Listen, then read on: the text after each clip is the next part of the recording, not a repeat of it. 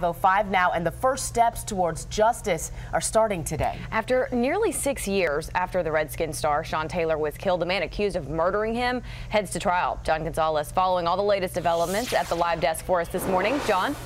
Good morning, ladies. And of course, here in the D.C. area, Redskins fans still miss the all-star that was Sean Taylor. Well, for the late football player's family, the pain and anguish of this man's murder trial. This man you see here behind me is about to begin after numerous delays. Jury selection for 23-year-old Eric Rivera is underway this week. Several men are awaiting trial, but prosecutors believe Rivera actually pulled the trigger twice. In November of 2007, Taylor was spending time in his Florida home away from the team, recovering from an injury. The group of men allegedly intended to burglarize Taylor's home, not knowing he was inside with his girlfriend and infant daughter at the time. 24-year-old Taylor, an All-American from the University of Miami, was shot in the upper leg and eventually died. Rivera was only 17 at the time. And you know, ladies, it's hard to believe it's been 6 years, perhaps even harder to believe it's been this long since this man has been able to face a judge. And I know, Jumi, you remember Taylor was such a joy to watch on that football field. Just such a shame.